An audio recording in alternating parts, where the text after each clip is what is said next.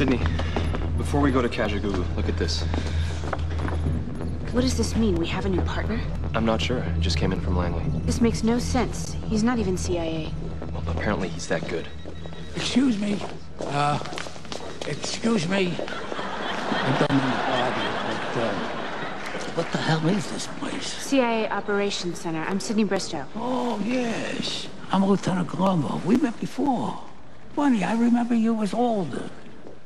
Taller, with gray hair, with male genitalia. That's my father. I'm pretty sure it was you. Welcome to the CIA. Hey, it's great to be here. Thank you. Luke Perry? Michael Vaughn. Right. So the boys downtown, they tell me that we're new partners.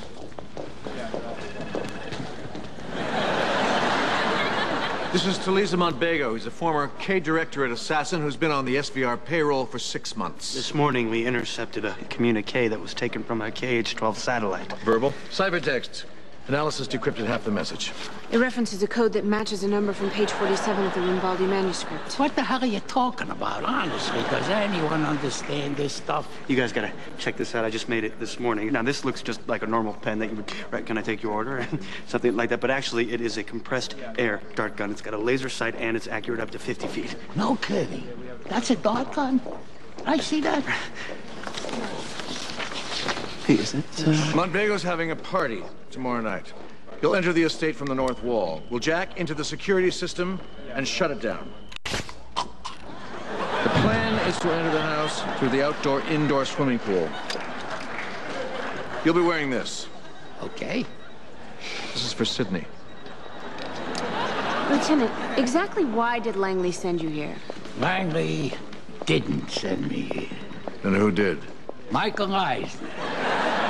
He asked me to come in, do what I can to make your show easier to follow. He's watched it a few times. He still don't know what the hell it's about. Eisner also wanted me to make your show funnier.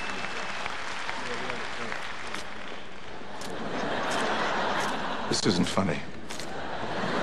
No one watching thinks this is funny. Well, my job's done. Sorry to bother you. Dear God, that was strange.